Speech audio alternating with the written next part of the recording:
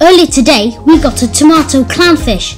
My mum acclimated him for 50 minutes because I was busy draining our other fish tank of water so we can turn it into a freshwater one. Thanks, Mum. Anyway, we released him and he was very happy swimming around for a bit. And then I decided to make a really cool montage and say loads of awesome facts about them. In the end, we decided to call him Vision because he is red, like the Vision from Marvel. But just as I was about to shoot this really cool montage, our false leopard wrasse, called Thorin, went to sleep in the sand just here. Anyway, here's the montage.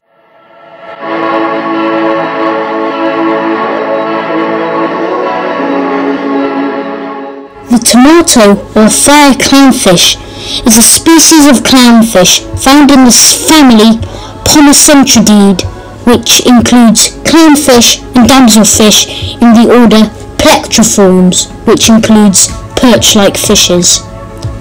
It is native to the waters of the Western Pacific, ranging from south as Indonesia and reefs such as Raja Ampat, all the way extending to the north of Japan.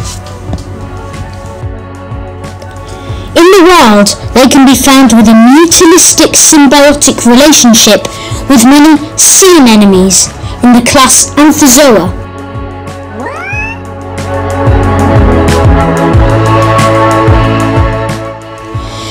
The mutualistic symbiotic relationship works by the anemone which hosts the clownfish gives it a safe place to live, as the stinging tentacles of the anemone have little cells called nematocysts on them, which deliver poison to anything that touches them, but only organic matter.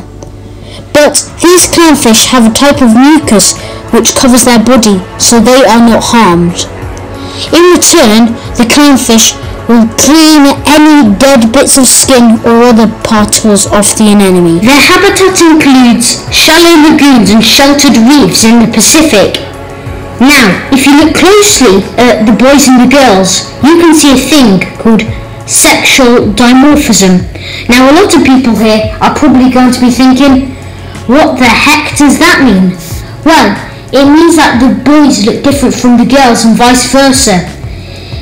For tomato clownfish, the girls have a large dark spot on their lateral sides, whilst the boys don't, but they only develop this when they reach maturity after a few months. Also, clownfish go through a thing called sequential protangy hermaphroditism. Again. This means that when the clownfish are born, they are all boys, but then, as they mature, they go into a dormant phase, where their hormones go from testosterone to estrogen, and they turn into girls. Also, this might come as a surprise to you, but we've actually had a tomato clownfish before, called Flame.